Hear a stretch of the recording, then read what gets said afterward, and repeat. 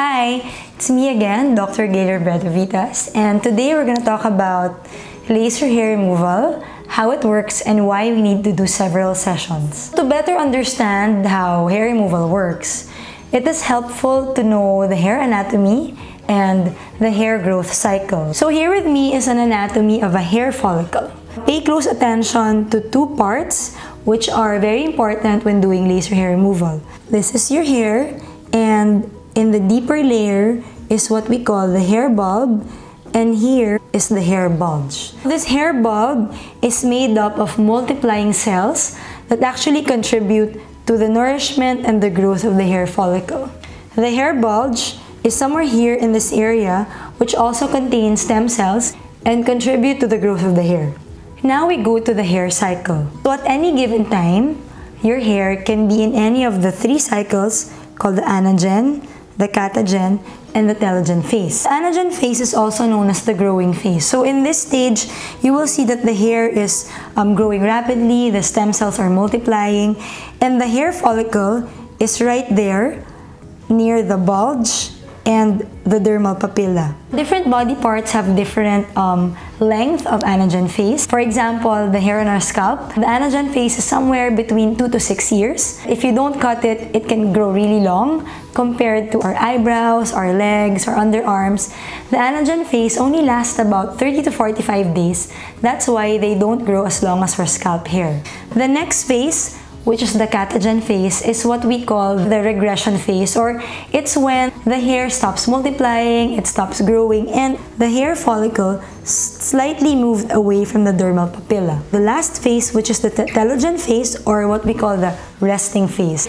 It's really far from the dermal papilla and it's actually not close to the bulge anymore. How do lasers work in removing hair? Lasers emit very specific beams na merong very specific target. So depending on which laser you use, you can target blood, you can target water, and you can target melanin. Now in the case of laser hair removal, our target will be melanin. So para maging effective yung laser hair removal mo, kailangan ma-damage nito yung hair bulb and the hair bulge. When the laser beam emits light, it targets the melanin in the hair bulb. When the melanin in your hair absorbs the energy, it converts it into heat and dissipates it or spreads it dun sa mga katabing structures. The dermal papilla, all the multiplying cells here, the cells in the bulge, they're actually colorless. You are using the hair to damage the surrounding structures. It is in the anagen phase where the hair follicle is closest to the bulb and the bulge. Dun sa catagen and telogen phase, medyo umurong na siya and malayo-layo na siya dun sa target structures natin. This is why only the hair in the anagen phase are effectively removed by the laser treatment. Another thing to consider is the ratio between anagen and telogen hair. In the underarms and the bikini, it's around 30% anagen hair, and on the legs, it's only 20%. This explains why underarm and bikini laser hair removal have better results than leg hair removal. We need to do several laser treatment sessions and we need to space them 4 to 8 weeks apart to allow for the other hairs in the catagen and telogen phase to shift to the anagen phase so that they can be effectively treated with the laser. How many laser treatments do you need to do to achieve significant results? I tell my patients that you will need at least 6 to 8 sessions to see significant hair reduction. The results are maintained post-treatment, but I normally advise my patients to come back for retouch if needed after 6 to 12 months. Ano ba yung mga recommendations or tips before you can actually do your treatment? Remember that the laser targets pigment. Therefore, it is not advisable to get your treatment done if you came from the beach or you're tanned, because the melanin on your skin will compete with the melanin on your hair. So, mababawasan yung laser that will reach the hair kasi i-absorb din siya ng melanin on your skin.